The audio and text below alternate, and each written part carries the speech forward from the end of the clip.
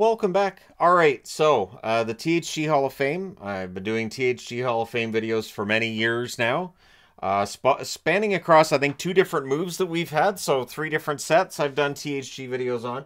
But at any rate, I wanted to do like an all THG, not in the Hall of Fame video. Now, since I put him in the Hall of Fame, Sergei Zubov's actually gone into the Hall of Fame.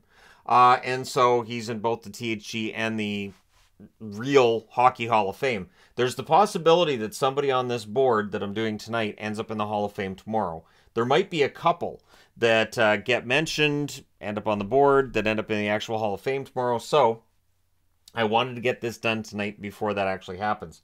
And I wanted to talk about this. Now, getting this narrowed down to 4 lines, really difficult. Getting it narrowed down to 6 defensemen, also pretty difficult. And getting it narrowed down to 2 goaltenders, that's painful. It's painful because there have been so many goaltenders that I've been a big fan of from the 80s, from the 90s, that narrowing it down is not easy. But I shall do my best. Or I've done my best, and there's honorable mentions coming as well. A lot of left-wing honorable mentions. So I'll start with the first line left winger. And standing 6 feet tall, and I'll talk about the height because you can see that like the average height of hockey players has definitely gone up. But the first line left wing, I am a Canuck fan, so do not be surprised when there are a number of Canucks, starting with Marcus Naslund. If Naslund had been a 50-goal scorer for multiple seasons, if he'd had multiple 100-point seasons beyond what he had, I think he'd already be in the Hall of Fame. I don't think there's a Hall of Fame career there, sadly. His peak was too short. And if Naslund didn't win a Stanley Cup either, so while I really appreciated Naslund when he was in Vancouver, I thought he was a great player. Once he started to drop in his production, it was fast. Because I remember it seemed like it was just a fait accompli. He'd hit 1,000 points, and then he just didn't. So Naslund ends up on the first line left wing. On the second line, standing 6'2", and I don't know how he's not in the Hall of Fame. I honestly don't. Gary Roberts was a fantastic player, really revolutionized the way that we look at conditioning too, since he retired. And he came back from injuries that nobody thought he would. Basically, he was done. That's it. He's out of hockey, and then he was back. And the fact that he played for as long as he did with all of these stops and starts along the way, nothing short of remarkable. And yet, when we talk about who's not in the Hall of Fame, Roberts' name doesn't get mentioned nearly enough. So, a lot of love from me towards Gary Roberts. Then on the third line, and a little bit of toughness here. Standing 5'11", just don't tell him that. Tiger Williams. Now, his first name's Dave Williams, but nobody called him David or Dave. As far as I know, nobody's called him that for a long time. So he's Tiger. Tiger Williams, absolutely one of the toughest players. He could also score. That was the surprising part, was he got to Vancouver and he had, I think it was, what, 35 goals that one year. Yeah, he could score, and absolutely one of my favorite players. And again, this is from my THG Hall of Fame. So there's going to be a Canucks influence here, which continues on the fourth line here.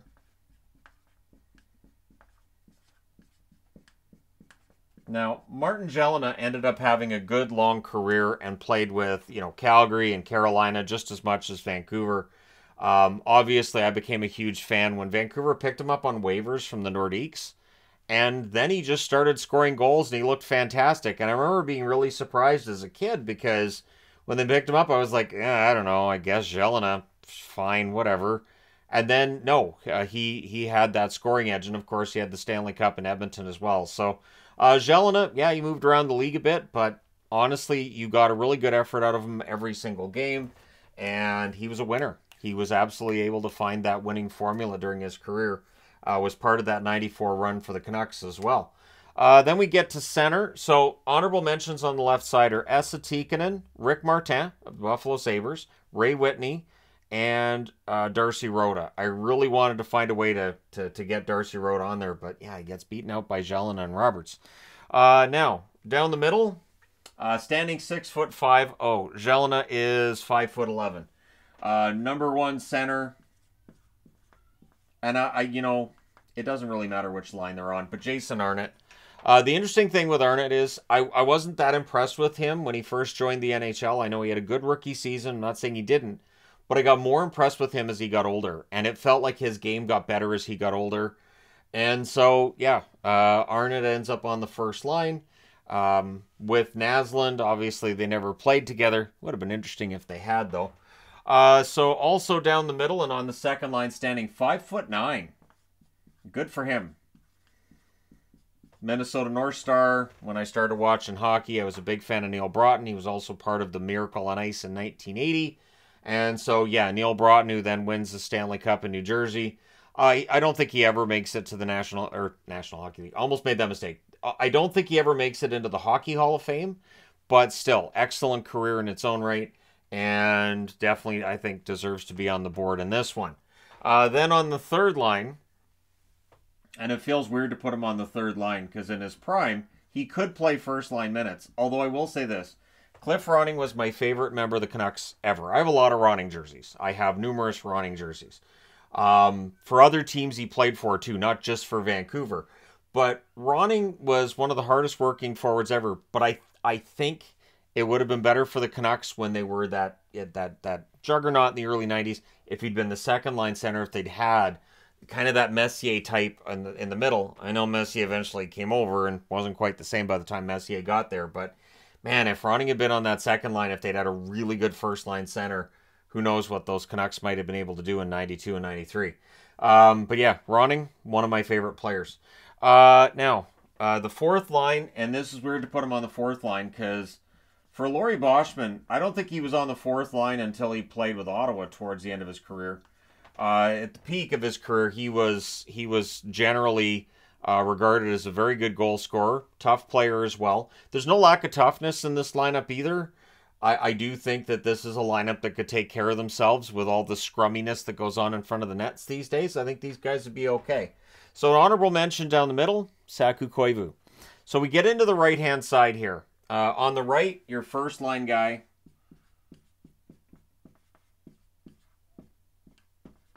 Alexander McGillney. McGillney may very well be going into the Hall of Fame tomorrow. That's why I'm doing the video tonight. I think if McGillney's ever going to make it to the Hall of Fame, I think it's going to be this year. And I think he deserves it. The story of how he came over, the defection for McGillney, combined with the 76-goal season, other 50-goal seasons he had, Stanley Cup win in New Jersey, really good run with Toronto. There are a lot of things with McGillney's career that I think justify putting him in the Hall. I will say I think there are players who are in the Hall who've done less than McGillney has in his career. And so, yeah, I mean, the Rocket Richard Trophy, if it existed all the way back when, he would at least have, I think he would at least have one. Did he lead the league in scoring again? I don't think so, but at any rate, yeah, McGillney for me, first line right winger. Second line, one of the best goal scorers of his era, and standing 6'2" as well. McGillney stands 6 feet tall, but and so does Laurie Boschman. But Tim Kerr was a great goal scorer whose body betrayed him as he just kept getting injuries. He was great on the power play. Absolutely ridiculous shot. And honestly, at a time where I was no Flyers fan, but I loved Tim Kerr. I loved Tim Kerr and I loved Brian Propp. I wasn't necessarily a huge fan of the rest of the team. I mean, well, Mark Howe as well. But at any rate, yes, Pete Peters. I haven't done the Pete Peters video yet, I'm aware. But yeah, Tim Kerr, one of the best goal scorers who I think you could make an argument could go into the Hall of Fame for the same reason that Cam Neely went in. Neely's career was shortened by injury, but he was a great goal scorer, a pure sniper, and so was Kerr. So, and of course, power forward with Neely's game. Well, Kerr wasn't really a slouch at 6'2". He could take hits. It's just, eventually his body wears down on him. So third line, and I could go back and forth on which of these guys should be on the third line or the fourth line. But I'll put Jamie Langenbrunner on the fourth line, or third line, I should say. Langenbrunner, of course, one of my favorite Dallas Stars. He ended up plays in New Jersey, played quite well.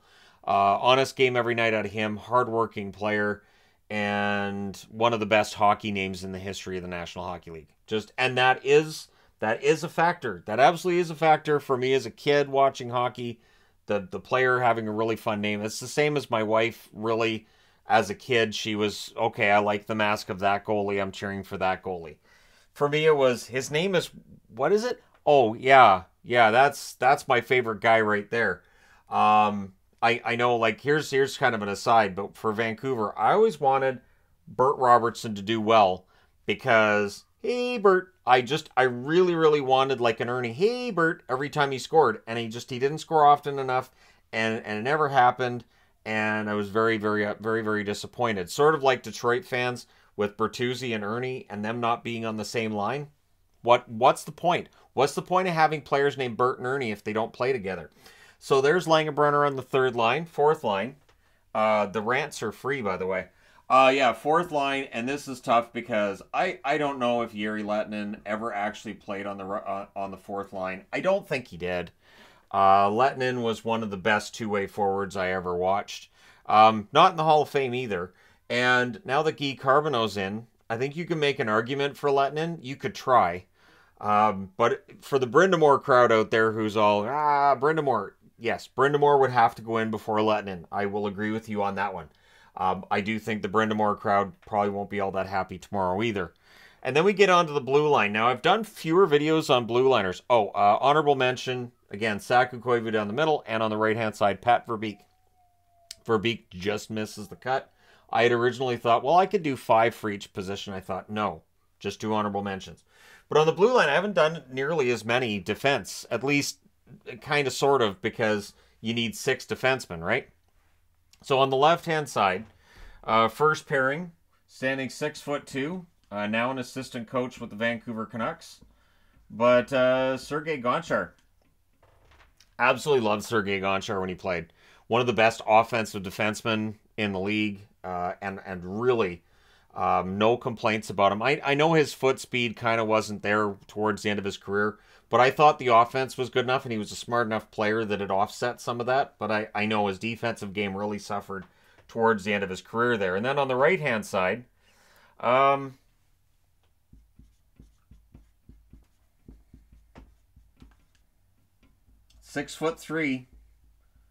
and a video that I've just recently done, Kevin Hatcher.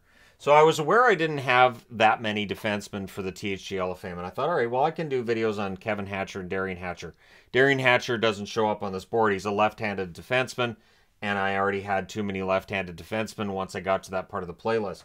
But I knew, like, I wanted to do the Hatcher brothers videos before I did, like, an all-team like this, and I'm glad I did, because if you had Gonchar and Hatcher, I mean, the defensive side of it might be a little bit suspect with the two of them paired together. Just thinking, there might be a coach who's getting some gray hairs with the two of them out there defensively, but offensively running a power play, that would be something. So second pairing, standing 6'1". You want to talk about careers that should have been longer. Craig Hartsburg. Craig Hartsburg was fantastic. One of my favorites for the Minnesota North Stars in the 80s. Again, just too bad his career wasn't longer. But he was a prime talent. I really appreciated Hartsburg's game. And yeah, he would definitely, for me, again, putting this team together, I'd have Hartsburg on that second pairing. On the other side,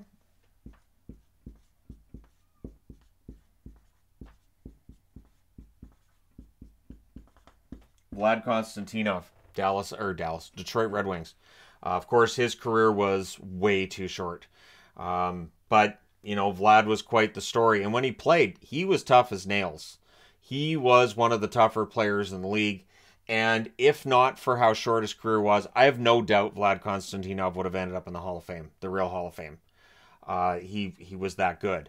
But again, his career gets cut short. And with the selection being, you know, you can only put in 4 players a year, the odds of Konstantinov being one of those 4 players, it just feels like the further away we get from that 1997 accident, the less likely it becomes, the less talk there would be about Konstantinov, but I'm recognizing him here. And then on the third pairing, standing 5'11", the greatest name of all time. There is no name that's ever existed in hockey that I have enjoyed more than Pekka Radicalio. And that goes back to when I was 8. I want to say I was 8 when I learned to say Pekka Radicalio, and he was my favorite player because I thought that name was fantastic. Even his hockey card, the letters are all scrunched together, and I'm like, Pekka Radicalio.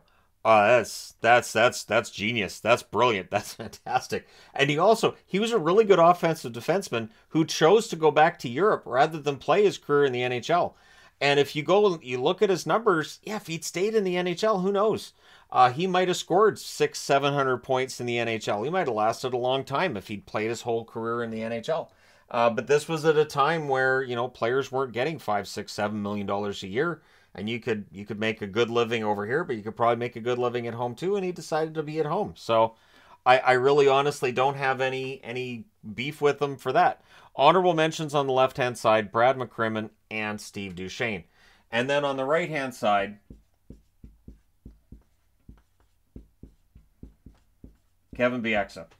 Kevin Bieksa, Vancouver Canuck, great and all of that. And so he is the one Vancouver Canucks defenseman that makes it onto the board. I've never done a THG induction for Doug Lidster, I guess, because it's not part of the playlist, and I went just with the playlist. It is possible there might be a Hall of Fame induction or two that I've missed putting into the playlist, but it's there. And yeah, Kevin Bieksa, just really, really good career. And the way, the storyline too, of him punching Fedorov and knocking him out, and Brian Burke deciding to sign him just based on that, it's a great tale. And no matter how accurate it is or it isn't, once it's out there, yeah, we love that as fans, right? Wait, you signed him because of who he knocked out in the minors? All right, well, that checks out. And yes, Fedorov, the brother of Sergei Fedorov. Not quite the same on the talent level, and not quite as popular with his teammates, as evidenced by Bieksa knocking him out. So yeah, Kevin Bieksa. Honorable mention on the right-hand side to, I was going to put Zubov in, and then I realized Zubov's in the Hall of Fame. So since I did the Sergei Zubov video, he has made it into the Hall of Fame. Maybe we see McGillney go in tomorrow, and maybe one of the goaltenders. So the number one goaltender,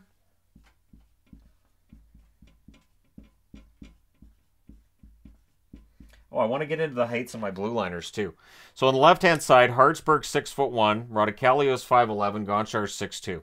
So I got one defenseman below 6 feet on the right, or on the left. On the right, I have one below 6 feet as well, but that's Vlad Konstantinov. BX is 6'1", Hatcher's 6'3", and Konstantinov plays much larger than 5'11". So I think we'll be okay there. But in net, I have Curtis Joseph. He's 5'11".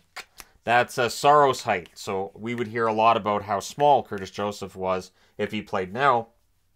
But the reality is, most goalies were short. That was a big difference between then and now. Goalies now are about a half a foot taller. It's much easier to play goal if you're a half a foot taller. It's easier to protect more of the net. So it wasn't really the fault of 80s and 90s goaltenders that their equipment was smaller and they were a half a foot shorter. But there you go. So Curtis Joseph, one of the best big game goalies I ever saw that did not win a Stanley Cup. His playoffs with, especially in Toronto, St. Louis, Edmonton, basically if you wore blue. Let's not talk about his time in Detroit. But in general, he had a really good playoff resume outside of his time in Detroit. He really flourished with more shots against and seemed to enjoy the challenge of taking a team that maybe defensively was a little bit suspect and making their numbers better. And yeah, one of my favorite goaltenders. And then the backup would be Kirk McLean. Has to be Kirk McLean. Now, I could make an argument for others, and the honorable mentions go to Chris Osgood, who was 5'11", or 5'10", sorry. Osgood's 5'10". Andy Moog, 5'8". John Garrett, also 5'8". They all get honorable mentions. Kirk McLean, 6 feet tall, and a stand-up goaltender at a time where we started seeing the butterfly becoming more and more popular, thanks to some guy named Patrick Roy, and the Quebec goaltenders came in the early 90s. And it was insane once that Quebec goaltending wave took over. But Kirk McLean was a stand-up goaltender, and he was quite good at it. And ended up dragging the Vancouver Canucks all the way to a Stanley Cup final in '94. I say dragged, and yet, well, I mean, I can say that in that first-round series against Calgary, he did get the overtime wins in games 5, 6, and 7, which tells you he was a good goaltender, and they could rely on him. And he showed that throughout his career for the most part. So he gets on the board. And there you go. There's your THG all-time Hall of Fame roster, which we'll see whether or not Curtis Joseph ends up getting in and whether or not McGillney gets in. I don't think Cujo's going to get in, but I saw a couple articles today talking about Joseph's resume and that he should be in the Hall of Fame. I'm not going to say he shouldn't be. Again, Osgood, I think, should be in there too. But that's where things get a little bit murky, right? Is trying to justify who does or who doesn't get in. But let me know your thoughts in the comments section below, as always. Don't forget to hit like and subscribe if you're browsing your way through. You just happened upon this video. And I have seen people asking, could you do like your all team for like current players? And I can. I know that people wouldn't necessarily agree with it. And I'm debating about, does it have to be salary cap compliant or no? That's where I'm kind of torn, because if it has to be salary cap compliant, it's probably going to look a lot different than if it doesn't. Because if this team had to be salary cap compliant, and if I was trying to figure out how much money these guys would have made in their primes, no, wouldn't have been able to put this team together. But that's the magic of the internet. I could just throw the names on the board, and there you go. Let me know your thoughts in the comment section below, as always. Don't forget to hit like and subscribe if you're browsing your way through. You just happened upon this video. Thank you guys so much for watching, for all your support. I will talk to you again soon.